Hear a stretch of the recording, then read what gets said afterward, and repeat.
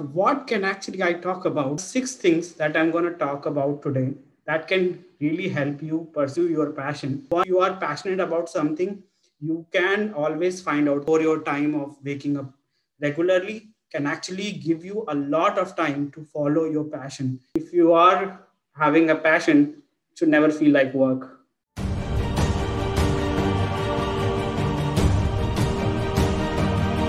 I attended the Readers Are Leaders book meeting about 2 months back, and I was thinking, what if I'm invited as a keynote? What can I talk about? I have not written a book. I'm not a speech contest champion. What can I really do? And yeah, as they say, what you wish for actually happens. So 2 weeks after that, Apu sent me a text that, would you like to be a keynote speaker? That's a golden opportunity. How could I miss that? So I said, yes, I'll figure it out. I thought about it and I thought, what can actually I talk about? And I thought about what have I done this year that could be of real interest to all the people joining today and also watching on YouTube. So I thought about my journey in this earlier this year. In year 2020, as you know, has been, yeah, let's say that, amazing. So at the start of the year 2020, I was supposed to travel to UK, and I did travel. My club members gave me a pretty good farewell. The cake was yummy. And I came in on February 23rd, 2020 in UK. And many of you know, 1 week after that, there was a complete lockdown because of all this virus. And as with most of us, I also felt bad. What can I actually do? I can't go outside. I can't do anything. That too in a new country. So I thought, if we can't go outside, let's try to pursue some passion, some of the things which I have not been able to do in a long time because, we all are busy. We don't have time. We have so many things to do. Now we didn't have that excuse. So I thought of pursuing those passion, and during those, I discovered a few key things that I think if you apply would also help you. Now, I'm not a believer of having too many PPT slides. So I thought, let's have some activity for all of you. So let's go to menti.com. I'm also putting in the code in the chat box and put this code and we'll have some fun.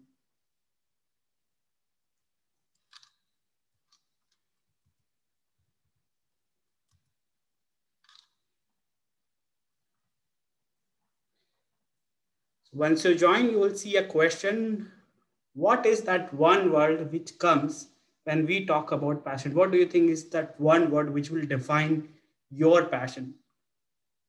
Please type in that and let's see. It should probably bring a word cloud.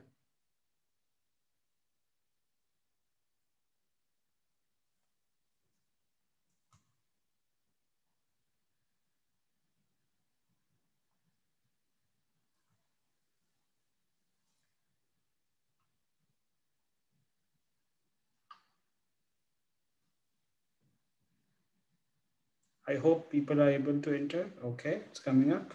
Love, enjoyment. Wow.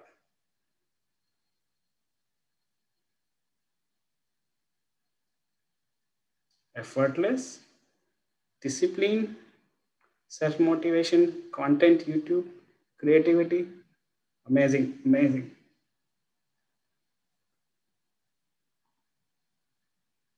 Interest, I saw Geeta ma'am putting it in chat. Enthusiasm, dedication. Wow. This is getting bigger and better. So what you see is here, love, motivation, or self-motivation. I mean, I feel if you are having a passion, it should never feel like work. Sometimes for people, the work is their passion and that we can't define it as work. But at times you have other hobbies, other pursuits that becomes your passion. And thank you so much for putting in all. Now we have one more question. And I promise that's going to be the last one. Have you ever faced challenge pursuing your passion?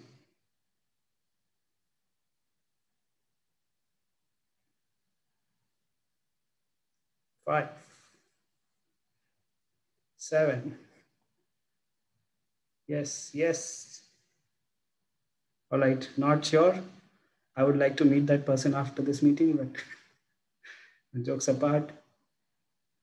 And I would definitely like to meet that person who never faced any challenge, because that would be somebody I would look up to. When you think about pursuing your passion, most of the time there is some or other challenges come up. And if that was not the case, I would really love to listen and know about that. Now, let me come back to PPT. I am an IT professional. I'm supposed to have PPTs. That is our dharma. So when I think about passion, there are 6 things that I'm going to talk about today that can really help you pursue your passion. And some of them may have a couple of things within that. So feel free to take what you like, and for rest of the things you can blame me. The very first thing I think about is mentoring. If you are passionate about reading or writing or cricket or speeches, you need to do mentoring. And mentoring comes in 2 parts. The first one is getting mentors. In my Toastmaster career and otherwise, I had the opportunity to have different mentors from across the geographies. And I feel that whatever I do or whatever I've done, it's all possible because I was having a mentor or a number of mentors with me who guided me at every step of time. But having a mentor and after a certain point of time is not enough, because you need, and we are in a community, you need to give it back. So you also need to be someone's mentor. These are 3 people who I mentored when I joined back in TCS Noida 6, and there have been a few more in different clubs. So mentoring, I think, is one of the very important thing. And when you are facing challenges while trying to pursue your passion, the mentor could be the one person that could really help you drive and find out what exactly is the challenge and how you can pursue it better. Now, the second thing that can help you is connecting with friends. Now, when I say connecting with friends, some of you might feel like this is cliche. Friends, we all know we need to connect with friends. So I thought, let me spice it up and I'll say connect with non-human friends. And let me clarify, I'm not a pet person. I'm not going to talk about cats or dogs. I don't adore them, but I don't hate them either. I'm going to talk about connecting with some old friends. For me, my old friends were connecting with the books. These are the books that I have read in 2020. Some of them are in process and about to finish.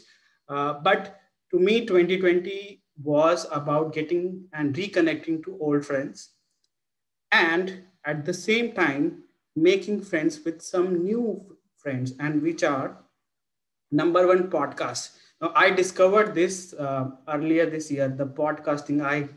I did not know much about that, but since I discovered it, I've got obsessed with it. I mean, I spend at least 20, 30, 40 minutes every day going through different types of podcasts, learning from different leaders and different motivators. It could be related to finances, related to motivation, related to presentation skills, but it's absolutely phenomenal.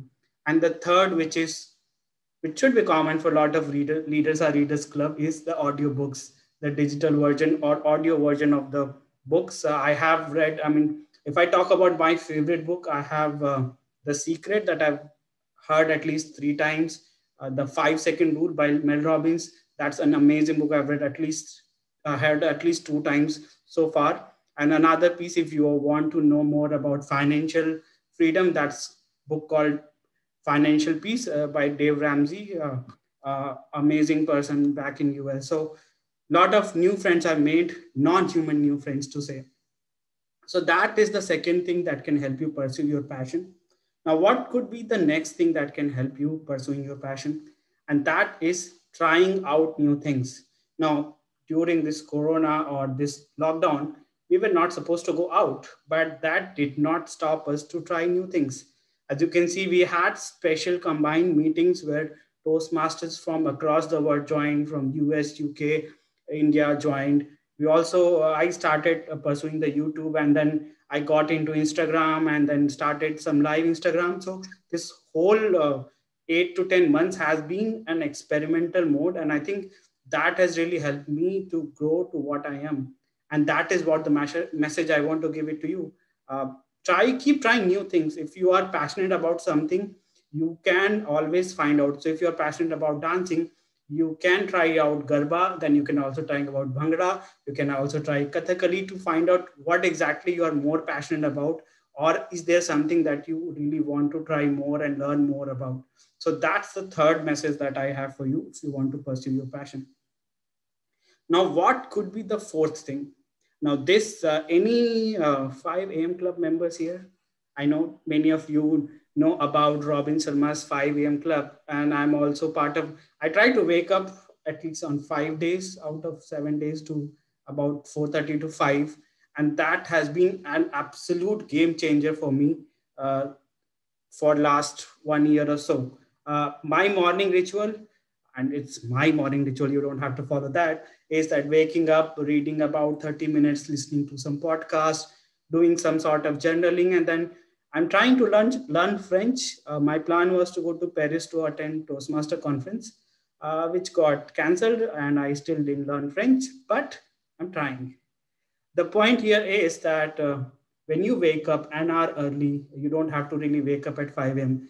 And 1 hour early before your time of waking up regularly can actually give you a lot of time to follow your passion. If your passion is reading, if your passion is writing, if your passion is doing some more learning new skills, that 1 hour or that 45 minute could be enough for you to go and do your whole day and then come back next day and do that.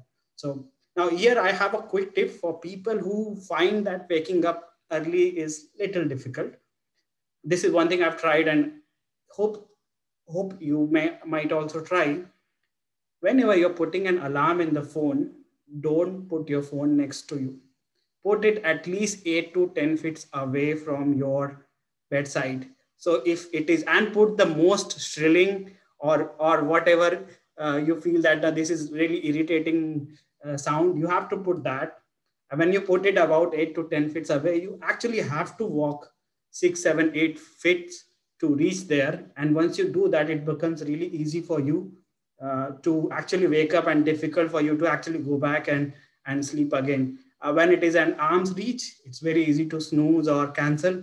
And sometimes you feel like I'll wake up an hour early and then you wake up 2 hours late. So that's my quick tip. It's taken by Mel Robbins. She says that put your phone in bathroom. I'm not going to recommend that, but at least keep it 8 to 10 feet away. That will help you. Now, another thing that has helped me in pursuing my passion is scheduling your calendar. Now, I know I'm guilty. When I was a kid or when I was studying, we friends used to make fun of a lot of Westerners that they schedule their time for pet walking, grocery shopping, and others. But what I've discovered over time is when you put things in your calendar, it actually works because then it is out of your mind and you can anytime go and check. And especially for people who are working and having these Zoom meetings and other things, if you put something in your calendar, it really helps you schedule and plan your day. That has been my key. As many of you know, I'm attending so many Zoom meetings and I also have a full-time job and also need to talk to my family. So I try to put as much things in my calendar as possible so that one, I don't have to find the Zoom link when leaders meeting is starting. And number two is that it's easy for me to find out which are the slots I can really use for myself and which are the slots which has to be dedicated for office works. So that's my tip number 5. And coming to last tip, which is tip number 6, is mind mapping. Now, this is more for when you are trying some creative pursuits. For example, you are giving a keynote or you are trying to draw something, you are trying to write a book. Having a mind map actually enables you to think in various directions while having the base idea. So if you see, this was one keynote I gave about 2 years back in District 11, 1.5 years back. And the point was that how do you how do you improve the club culture? And I got one big chart paper and pasted in my wall, and then wrote everything I could think about club culture, including how do you greet your guests, how do you make sure that people are motivated, to how do you make sure that people are recognized, and everything. And then eventually it turned into a presentation, taking up the idea and different things. So there are different softwares also available that you can use. Xmind is one of them, but use those mind mapping techniques when you are in a creative pursuit. That would really help you drive your passion. So before I shut my mouth, these are the 6 tips that I have if you want to pursue your passion. Get a mentor and be a mentor to someone. Connect with non-human friends in terms of books, podcasts, and audiobooks. Follow morning rituals, and if you're one of those who want to have an evening ritual, you're most welcome. Schedule your calendar, try out new things, and use mind mapping techniques for your creative pursuits. So now at this point of time, I'll probably shut my mouth and let you ask any question if you have. Haritosh, can I come with my question? Yeah, sure. Yeah, Haritosh, this morning ritual, like you told 6 steps.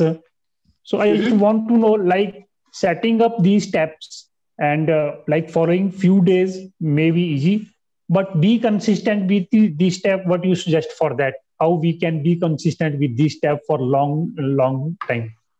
Good question, Amit. Thank you for asking this. First of all, 2 things here. One is that it is my own morning rituals, and how I find out this is my own ritual is I tried experimenting with different things. Do I like to write first? Do I like to read first? And it keeps evolving. So I might not be reading every day, or I might not be. So whatever works for you, I think nobody can tell you that, Amit, this is your morning ritual. Amit has to find out what works for Amit. And I mean, to be honest, some people actually have evening rituals where they wind down, and once they are done, they put their phone away and then read a book and then sleep. So whatever suits you, and that depends on how you want to experiment with yourself.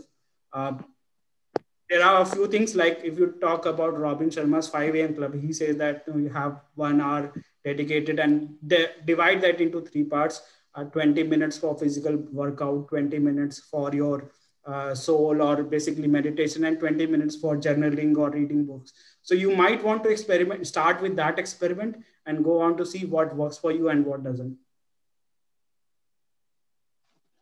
Like just I want to know how I can keep myself motivated to stick with this all thing for long run. Mm-hmm. So that's a good question, and I think I believe the best motivation is the self motivation, as you said earlier.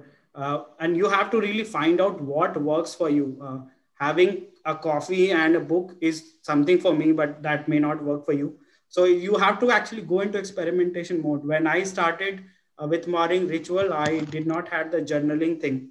Now it's like my first or second thing is having that journaling for 5 minutes, and I do not follow any format. So you have to keep evolving and see what works and what doesn't work. The key message is be flexible and see what works for you. That probably is the key message. Thank you. I would request everyone to come up and ask questions and give their names. Yeah, please come forward. Yeah, I have a one question. This is Chanda. Yeah, please. Chanda. Yeah, one thing is my question. See, finding mentor in a Toastmaster is okay because it is a similar platform. Here we trend that we get easily mentor.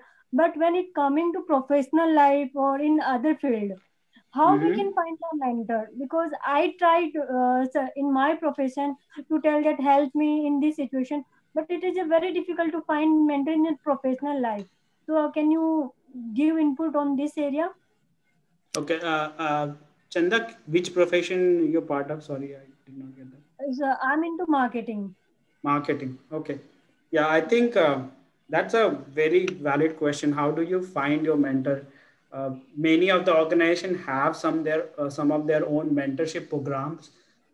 One of the things would be that you reach out to your HR organization.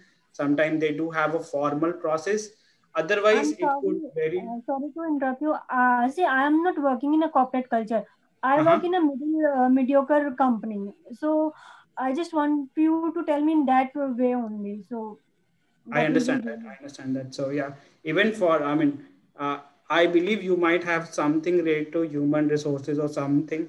And if not, I think one of my first mentor was my first boss.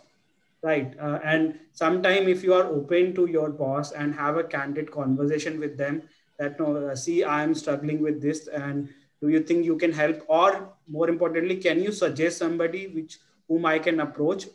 So always reach out to probably your boss in candid conversation. It could also be somebody who's been there for some years, somebody who's like 5 years, 10 years, years, may not be directly your boss, but he has been there for some time in that industry. That could also be a good place for you to start with. Keep it open that, no, you don't have to make somebody mentor. You can just ask them that do they know, and if they are somebody who know, they would say I would be more than happy to help, or they can actually redirect you to the right person. Okay. Thank you. Thank you. Hello. Yes, Kanika. Yeah. Hi, this is Kanika. So my question is that, like you said, you are into, you ventured into creative field in this Yeah. lockdown period, right? Yeah. Yeah. So like if I talk about myself, so I am an upcoming writer. I just published my solo book, and then I'm a co-author in several anthologies. Mm-hmm. So and when I relate to your experience, like you said you've been a YouTube creator and you've been a I don't think so you're podcasting right now, but I think you listen to Yeah, podcasts. I'm a podcast But consumer. you've Yeah.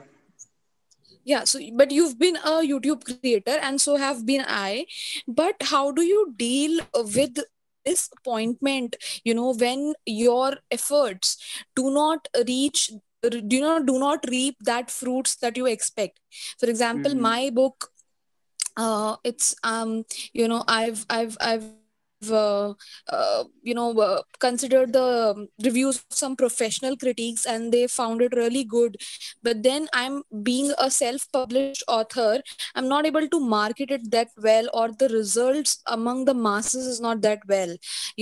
So similarly, if you ever faced this kind of thing, that you've created a YouTube content which is very good, but it is Mm-hmm. not reaching the audience that you expected? So how do you deal with the disappointment? Then you don't feel like working Yeah. on this Right. anymore.